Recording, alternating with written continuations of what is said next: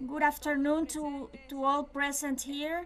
It is an honor to be able to install the historical Congress of the Homeland Bloc, which have emerged from the bottom of the Venezuelan people.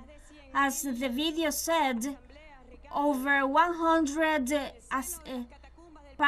assemblies, over 100 meetings, and over 3 million Venezuelans have participated from the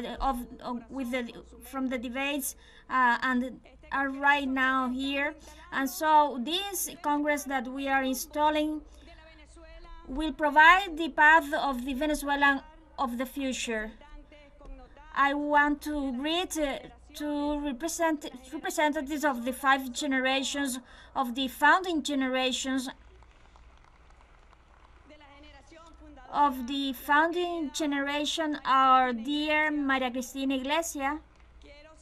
I want to greet representatives of the 5 generations that have been here discussing the founding, the golden generation, the young generation, and the outstanding generation.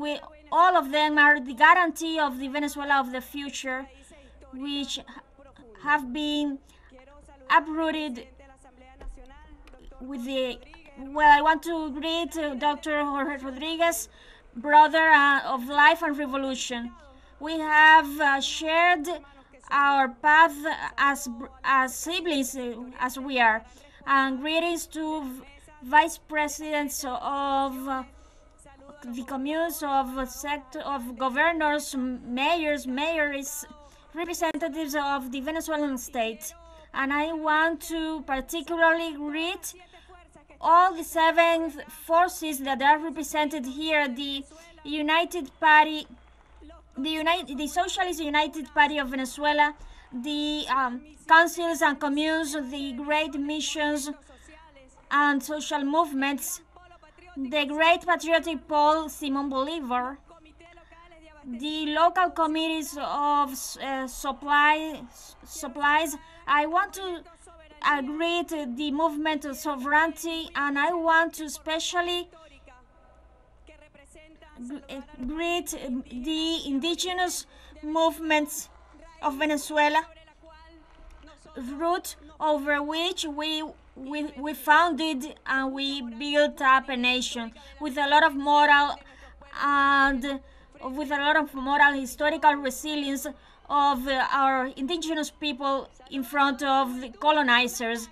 Greetings to all the youth of Venezuela who has been participating in this extraordinary Congress of Homeland. President Nicolás Maduro has said that we must have a method, and I want to congratulate Ricardo Menendez, Vice President of Planning, and I want to greet Meliard, who both have been in front of the organization in the popular meetings and in this historical Congress of the plenaries of the articulation and system and consolidation of over 3.5 million Venezuelans have been meeting and debating from the democracy which has been inherited by our constitution of the Constitution of 1899, and from there were over 500,000 proposals who were taken to the president, in which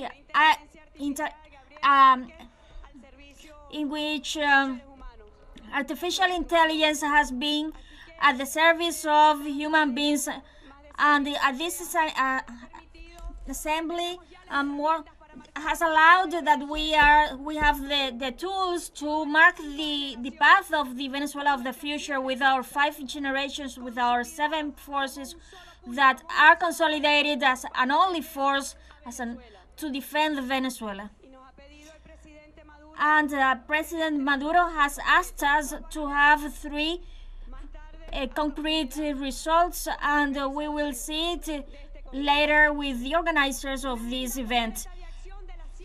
A concrete plan of action of the 7 transformation. And first of all, an essential transformation is the economic transformation, because we have collected the knowledge of a process that our republic have never thought would live through, as it is the financial economic blockade against Venezuela.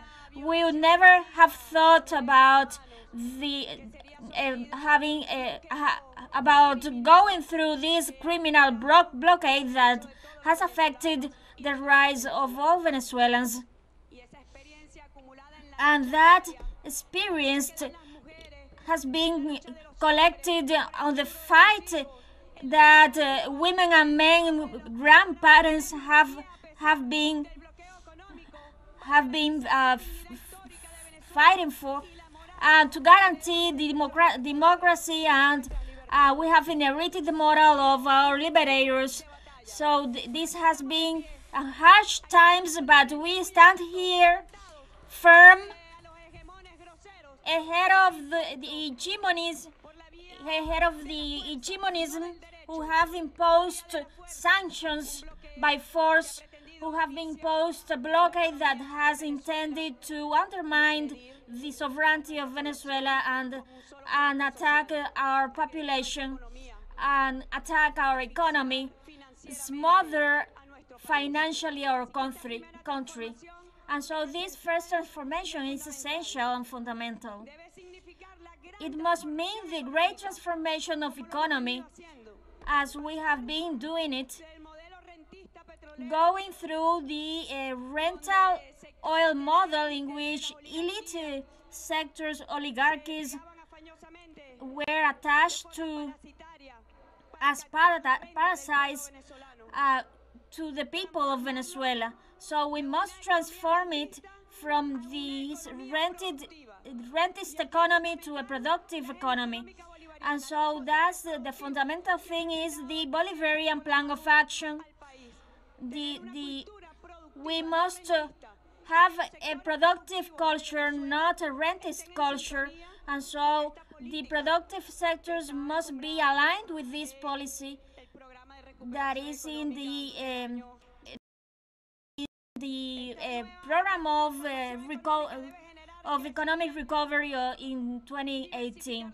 So we must diversify the economy, its productive sectors, and to provide the sustainable development for the security of our Venezuelan people. It is a deepening transformation of production relations, of the relations of communication, in which the workers, women and men of Venezuela must play a fundamental role.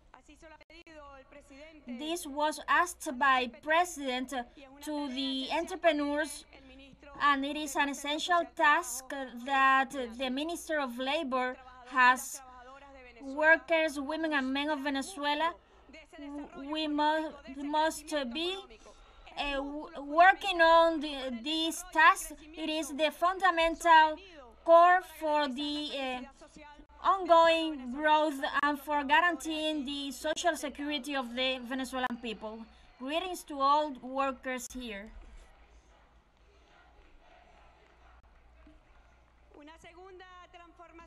A second transformation, it is the transformation that guarantees the construction of a humane city for the welfare, which is aligned with the rights of nature, that it is made up of a habitat for a human being, not to attack the human being. And this is the second great transformation that implies the guarantee of public services essential for our population. As you know, the third transformation is security, peace, and sovereignty, to guarantee a country safe, stable, and at peace.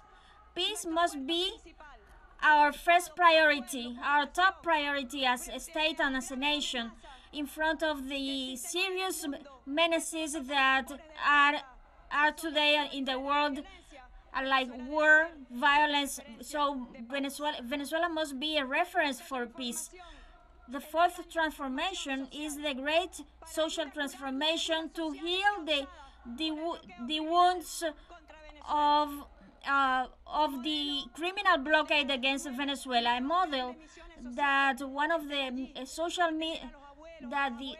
that social missions must be there to assist grandparents, women, young, to provide equity and social justice that we inherited from our liberator Simon Bolivar. A fifth transformation has to do with the political transformation, and this is essential. Today the world witnesses antagonic stances of what the state must be.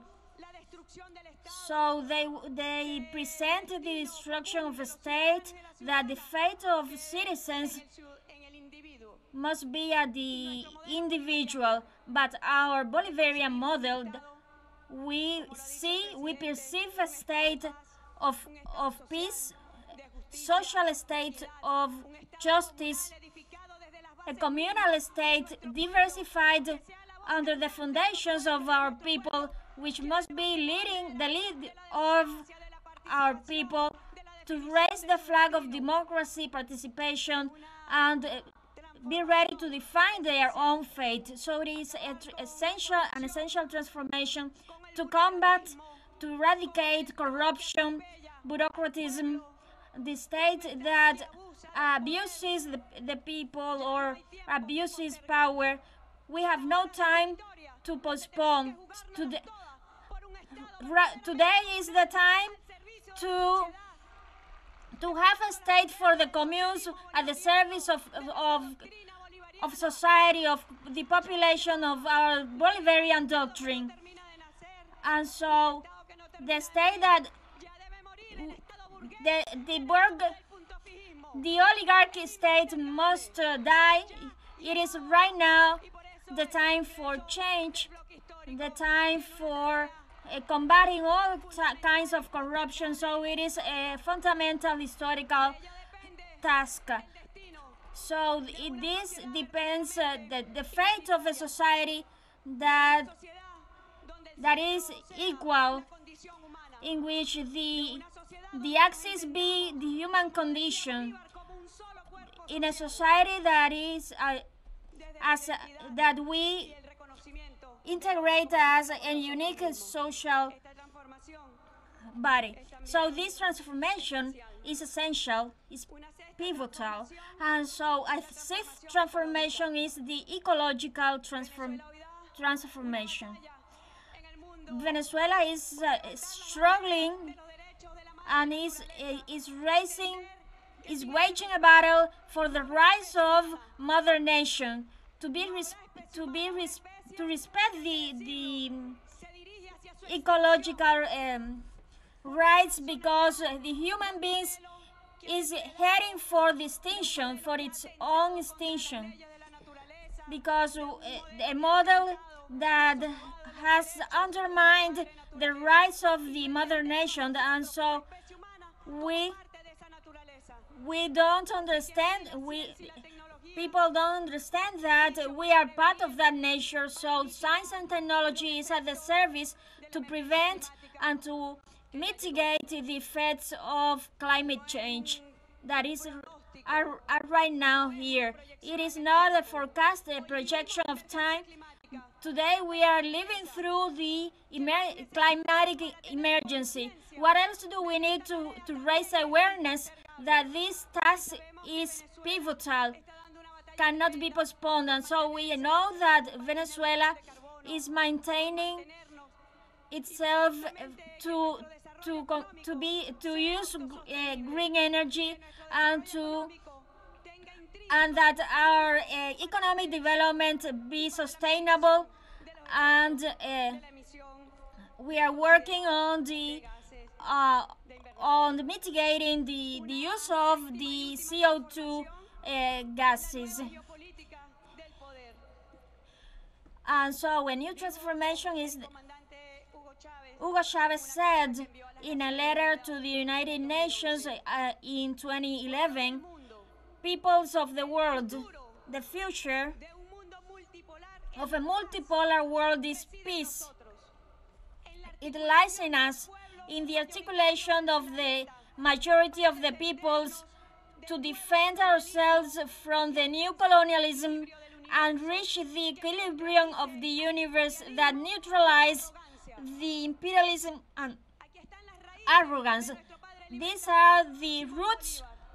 Here we have the roots of our Simon Bolivar's Liberator father, and so it is a Bolivarian democracy for cooperation, for freedom, for recognizing the rights as sovereign states in an international community. As President Xi Jinping said, we have a common destiny. So this new policy is to provide our diplomatic action in front of the serious aggressions that our homeland is going through. And we also must plan that world that Commander Hugo Chavez was talking about, and a world, a multipolar world of different poles of powers, a multi-centered world with different centers in the world articulated. And that's why we have said that Venezuela is a BRICS country, because our doctrine, our roots, our geopolitical, we have the essence of the BRICS, because so in the UN letter, he's seeking for a respectful world that in which wars do not prevail. So that new diplomacy has two points, main points. The first one is to defend ourselves from the hegemony, and the second one is to build up that new world in the concept of Simon Bolivar, of the universal rights of the peoples, in the concept of the Commander Hugo Chavez, and in that path that President Nicolas Maduro has defended with his own life in front of the aggressions and threats against Venezuela. And so we know that at the bottom of the Venezuelan people there are debates as that of the fight against fascism, which is not a menace against Venezuela but against all the peoples of the world. And that's why Commander Chavez knew that this task of Venezuela must count on the unity of the peoples of this world.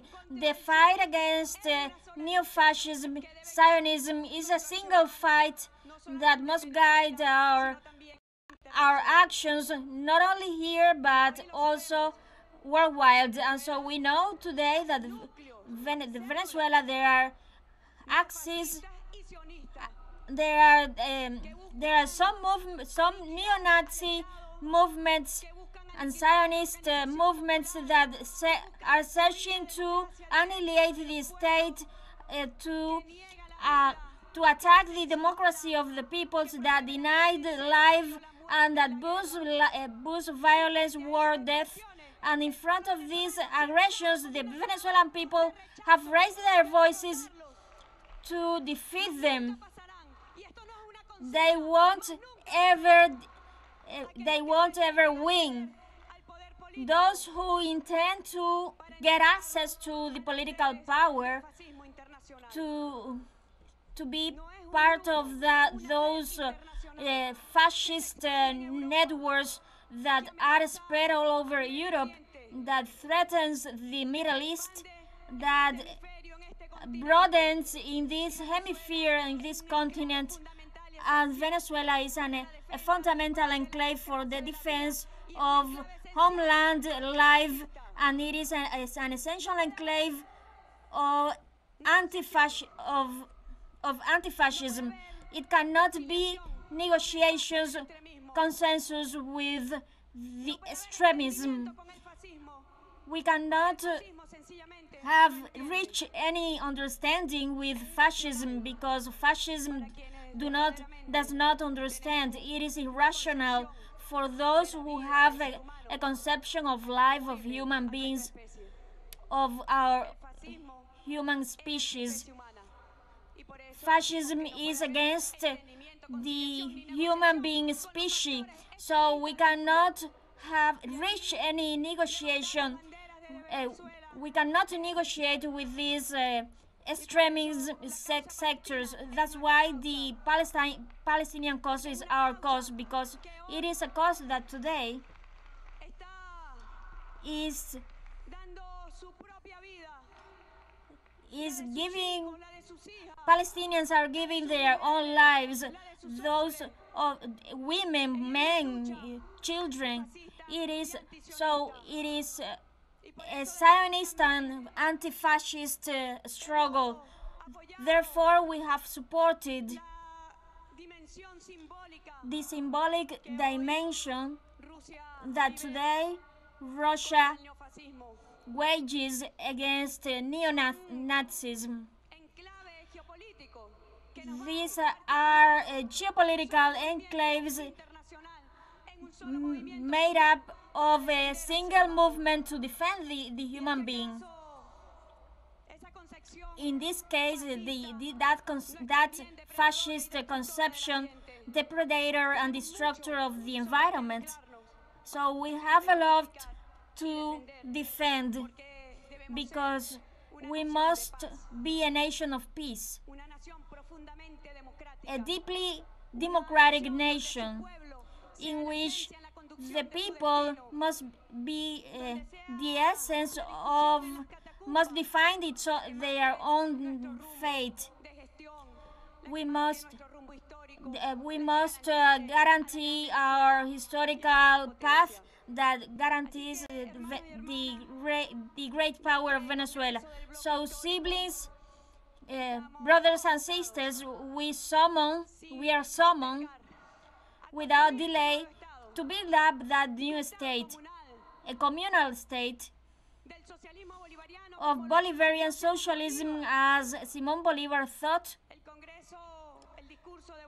The speech of Bolivar at the Angostura Congress is extraordinary, and I want to share it with you. And it is enforced today. But also the Bolivar's doctrine gave a legacy to the world that we must know, that we must disclose. That is the doctrine of Bolivar and his concept of human rights, of universal human rights, which was the Declaration of Human Rights comprises the doctrine of Simon Bolivar. They took it from there, as well as they took the humanitarian right of war in those armistice treaties of Santa Ana. It is the legacy that we have got from our founding fathers, Liberator, and in this context. So this all was taken from the Angostura Congress, and so we must the road that is marked of happiness for the people, of political security. How can we not mention the Congress of Angostura? This historical Congress has its roots on the Angostura Congress, on the Simon Bolivar founding father. This Congress urges the defense of our sovereignty, our territorial integrity, and our historical moral. That's why the defense of our Essequibo calls for national unity in Venezuela as a single bloc, defending our rights defending our moral, because the Essequibo belongs to all. Because imagine ourselves delivering that territory that was inherited by our liberators. So to give that they gave their blood to give us this great nation. Brothers and sisters, we are called for acting as a single force and block, as a great nation as we are, because nothing has stopped us. Ahead of the worst hurdles, we have raised, and we have fighting. So we must guarantee that great future of the Venezuela, of the power of Venezuela, of the spiritual Venezuela, because as 2 centuries ago, colonialist armies came to devastate these lands, to wipe out our people. With that same force, strength, we must guarantee that those colonialist armies,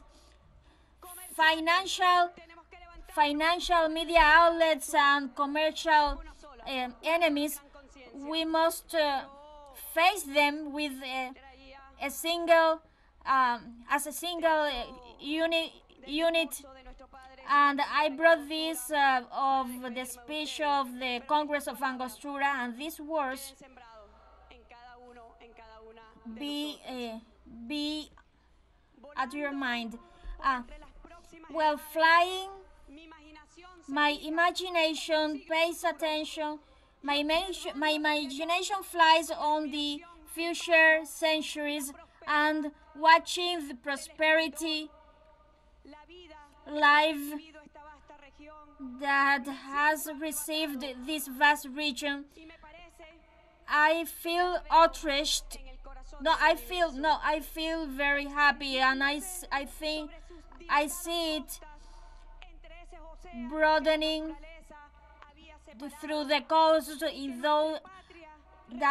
in our homeland, met up with its amazing channels. I see it serving very humane, sending to all regions the treasures that are in the mountains of gold. I see it contribute. I see it allocating plants to. I see it communicating its secrets to the wise people. How superior is the sum of lights instead of the sum of richness. I see it seated in the throne of liberty. So the majesty of the modern world. That this historical Congress become Venezuela, in which our founding father called the axis of universe, that be the Venezuelan people with its identity to become the axis of the universe in this beautiful doctrine of Simon Bolivar. Thank you very much, brothers and sisters.